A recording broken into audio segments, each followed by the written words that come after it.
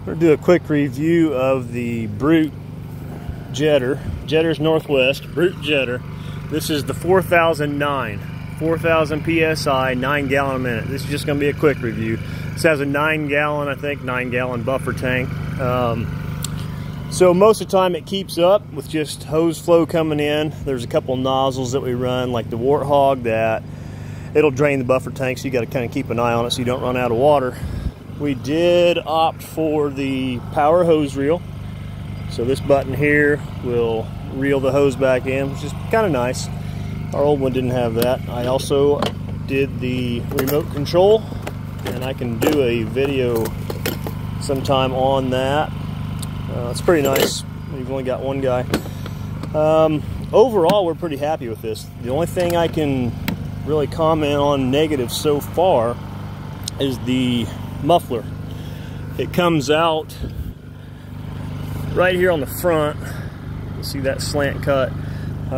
This job, luckily it didn't catch the grass on fire, so we've had a lot of rain. You can see where it's turning it brown, and it's hot, so you're always facing this way with the hose coming off.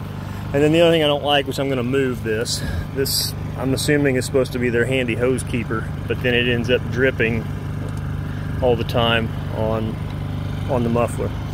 So that's really the only down I can think of. So we've got 15 hours on this machine. Overall, like I said, I'm pretty happy with it.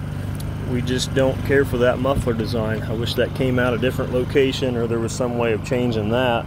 And then I'll probably end up moving this keeper to this side. That way it doesn't drip on there.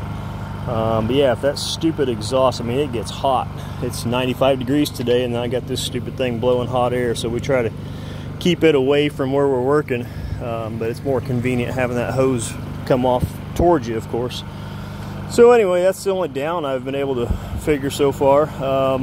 Starts great, runs great. Seems like it has plenty of power and performance.